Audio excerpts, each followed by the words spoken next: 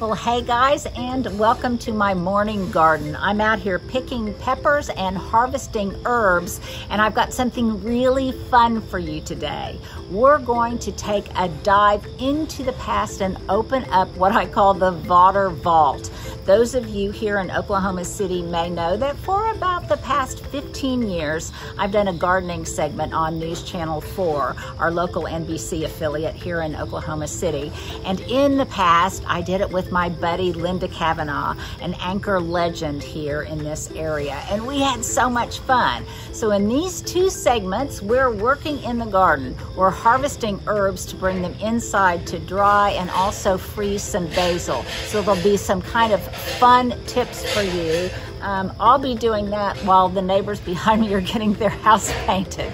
I hope you guys find this fun. On LVTV, we're going to put a lot more of these episodes up.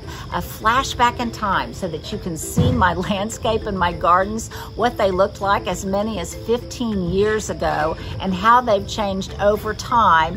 And please be kind because we aged right along with the garden. So I hope you'll have fun with this. It was fun for me to find them. They were just on an old CD that I found in my in the drawer in my desk. It was a really a fun find. So I hope you enjoy them as well. If you do, and if you want to find out more, you can subscribe to LVTV. I'll put a link below. Join us. We're having all sorts of fun on our private Facebook group, and every day I send out a little newsletter with a little tip.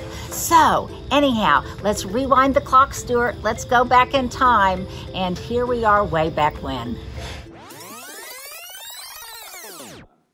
The bounties of your garden can be good throughout the winter if you know what to do with it, Linda Vater. You know, most gardeners that I know really love to cook. Are you a cook, Linda? Oh, I love my husband's the cook. Well, I have lots of herbs still out in my garden that are handling the cold temperatures really well. And so I still had the luxury of being able to cut huge bouquets of them and bring them into my kitchen to use them either fresh or dried. Okay, what do we have here? Okay, this is rosemary. All right. It tastes wonderful with pork, you can smell chicken. it still. But it is a very strong herb, so you want to use it sparingly. To dry it, all you have to do is just put it in some kind of container with no water. It will dry, and then when it gets crispy, all you have to do is just break up the rosemary flakes. Oh, so easy. Yeah, so easy, and put it in some kind of container. I could do that. This is that lovely Italian parsley. Fresh. You can make tabbouleh with it. You can garnish soups and stews. Great.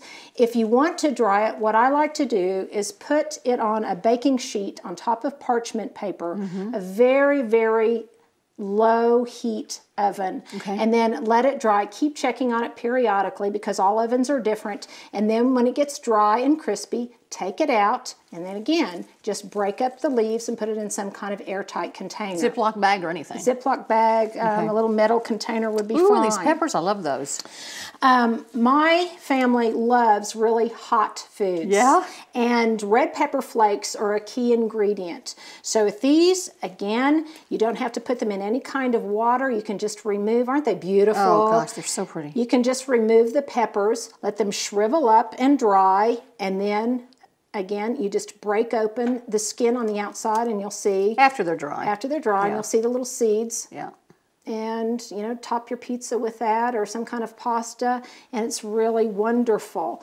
But these are some ways that you can use the herbs when you're in the mood to cook and not garden anymore, and you can continue to enjoy the bounty from your garden into the wintertime. How can you beat a deal like that?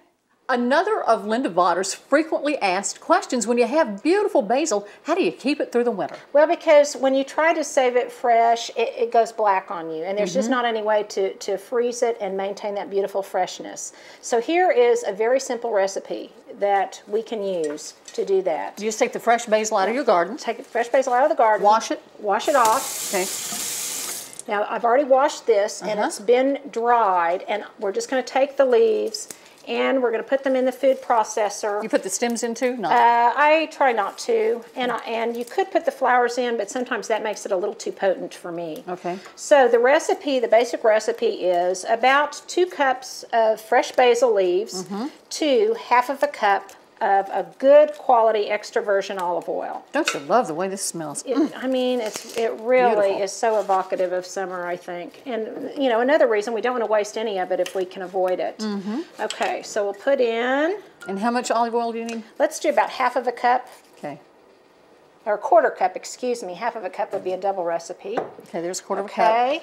2 Hold that cups for of basil. just a Is that second. what you're telling me? Yeah, 2 cups of basil. And a to quarter cup of a good quality olive oil. And then, Linda, as I puree this, if you will slowly drizzle in that olive oil. Okay, I can do that. Okay, ready?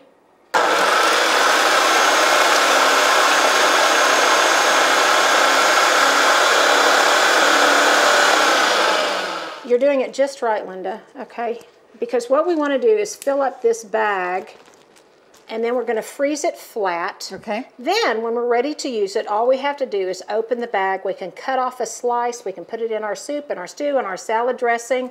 Slip it back into the freezer. It won't brown. It will stay fresh, and we can salvage a little bit of summertime and enjoy it in the winter. Wonderful idea.